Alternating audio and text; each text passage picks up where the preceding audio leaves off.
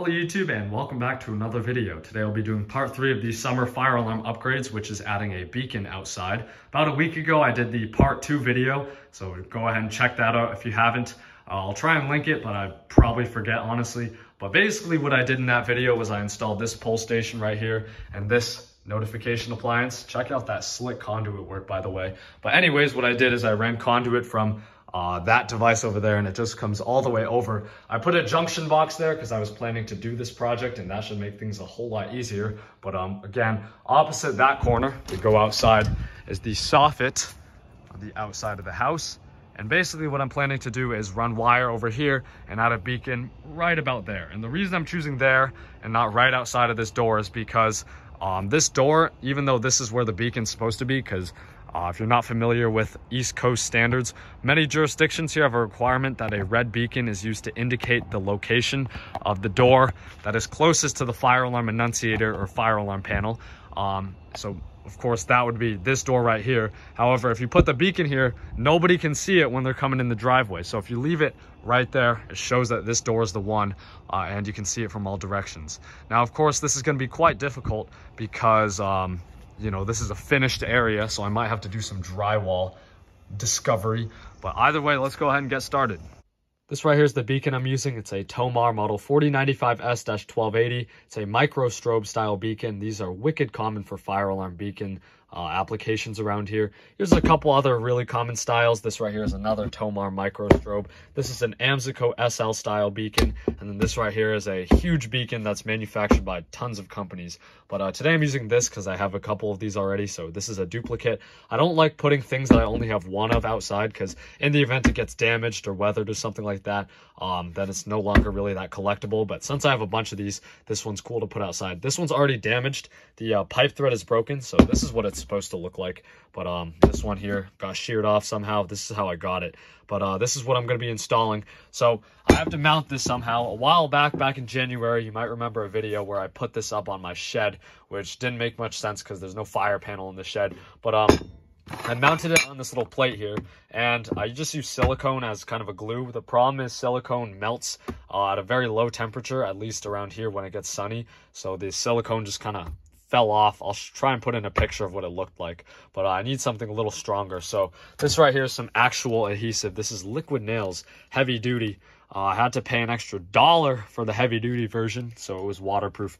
But hopefully this is a little more you know, strong, because I know silicone isn't really used as glue, but this is actually an adhesive.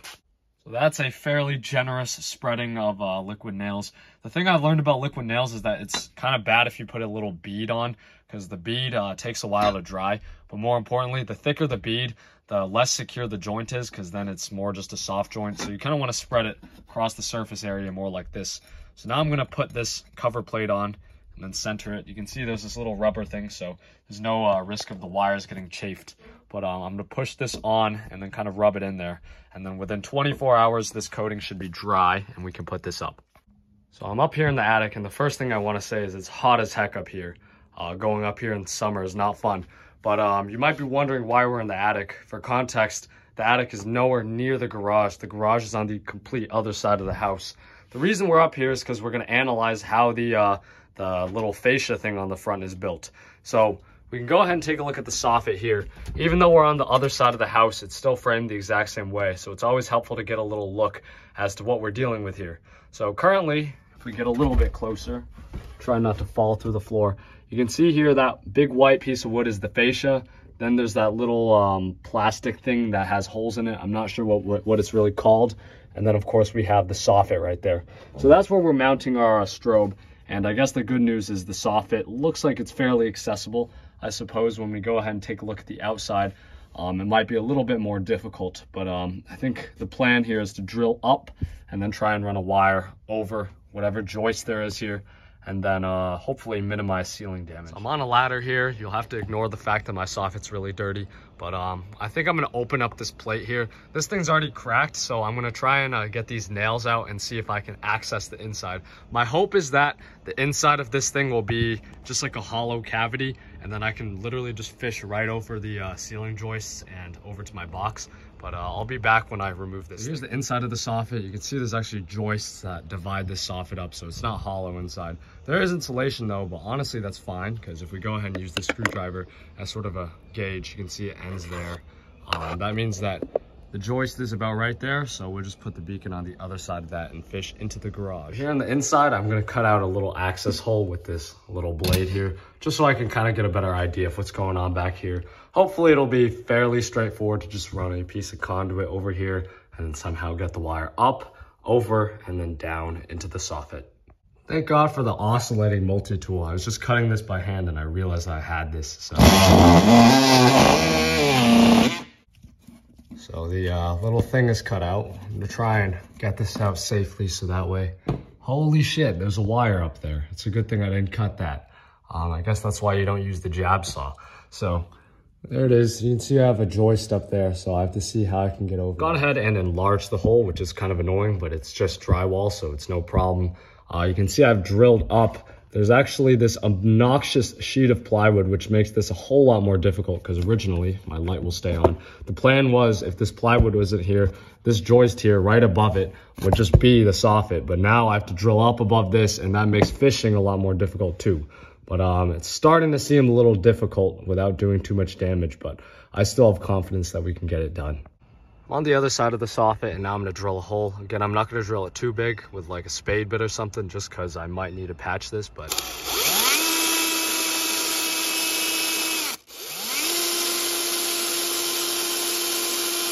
So I'm here in the attic again, just to help visualize where we're at right now. So this is the piece of plywood I was complaining about. And of course, there's this piece of wood above it. We've just drilled through this layer. So we've gone up, and now there's a hole, and then now we have to get the wire to do a U-turn and then go into the soffit there, which doesn't sound that complicated, but it's actually quite hard. I'm starting to think of a plan B in the event that this doesn't work out, which is very possible. Of course, this is the soffit, and ideally I want the beacon there just because I think that's the most low profile place. But if I can't get that to work, then I can also, again, if you were to look under this piece right here, under the plywood, there's a joist that runs this way. If I just went through the joist, I could just mount it on the wall outside, which also works just fine, and it's a lot easier, but hopefully we can get this to work. Hey guys, so at this point I've moved on to plan B. It's been a couple days now, and this has been a very rage-inducing process. Pretty much nothing has gone to plan. There's been a lot of different surprises, obstructions, especially since I can't see how this part of the house is built since it's all covered in drywall. So at this point, I'm just gonna mount the beacon on the wall directly adjacent to this, which honestly makes a lot of sense to do. Probably just easier to do it that way, because there's no way feasibly I'm gonna get a wire up and then back down to do a U-turn. I mean, that's not gonna work unless I do a whole lot more damage, which I'm not trying to do. And unfortunately, in the real world, when things don't go to plan, you just have to figure out how to do it another way. And this is the other way. So I went ahead and drilled through. This is so thick on this wall. It's just been shockingly thick. So I had my spade bit, right? Which I'll try and pull it out. And then the spade bit, which is this part here, I can't really pull it through. But that went all the way through, and I still wasn't through the wall. So then I had to add one of these attachments, and then I wasn't through. So I had to add another and another. And finally, after like a bunch of these, I was able to get through. I'll go down the ladder and show you the other side. And you can see there's lots and lots of dust from the many attempts, which I'll have to patch. So over on the other side, you can see our spade bit has come through, which is very exciting. There is a smaller hole because I drilled that first, not realizing how deep this wall was. And then I just sent the spade bit right through. But either way, that's fine. I'm not sure which hole I'll put the beacon on. I might put it on the smaller one, which is why I ran that little wire to use as a temporary fish tape, but we'll see. So I'm gonna go ahead and take off this speaker strobe temporarily. This garage door makes a really nice work table, which is kind of nice. I guess the one part of this that kind of works out is the fact that I don't think I'm gonna need to run conduit from here to here because this ceiling is kind of hollow. So hopefully I can just punch out this knockout and then use the ceiling as kind of a raceway. Go straight into there and then just patch this drywall and be good to go. So I've just decided to open another ceiling section to help me fish because there is a joist right here and there's a piece of flashing right here, or not flashing, whatever this is. So it's really difficult to get up there, but since it's already drywall and I already have to patch one, decided to open this. But look at this. This is why I choose to use an oscillating multi-tool, because there was Romex right here. And had I used a jab saw and just went up there and started cutting, it's very possible that these wires could have been damaged. But I used an oscillating multi-tool. I was very careful, so these wires are undamaged. But either way, now I do have to run this wire very carefully that way. Just pull that through, and then hopefully we can just feed it right through that hole, and it'll be pretty streamlined from here.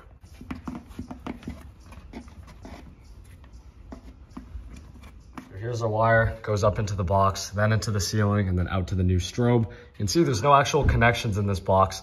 It's just a bunch of scrap wire. I always leave a lot of extra scrap in case I need to run a little extra wire, move something around a little, something like that. But now let's go ahead and install the beacon. So here's the box I'm using. This is one of those outdoor single gang boxes. I like using these.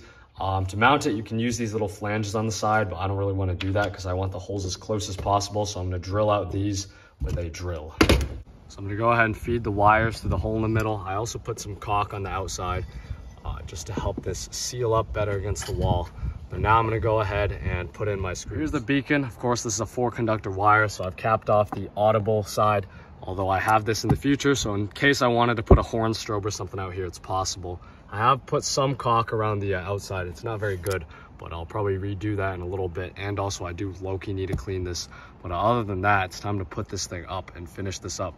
So there's the beacon itself. You can see it's installed up there. I think it does look pretty nice. Of course, I had planned for it to be on the awning over there, but this works perfectly fine. So now the only thing left to do is tie this beacon into the existing system here, and then also patch these 2 holes.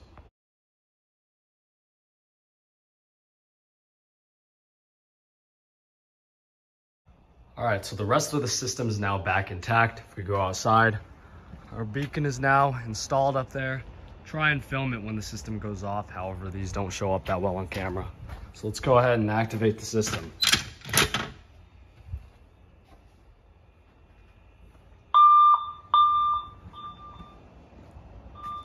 And there's our beacon.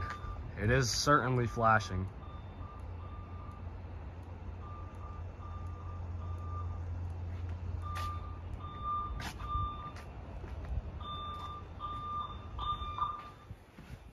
That's going to do it for today. Thank you for watching. Please do like, comment, and subscribe. As you can see, the beacon is now up there. It's a very region-specific thing. I'm planning to do a video explaining the beacon code shortly. I did one last year, but it's a little outdated, so I'd like to do one with new information. Look for that in a later video. Other than that, thank you for watching once again, and take care.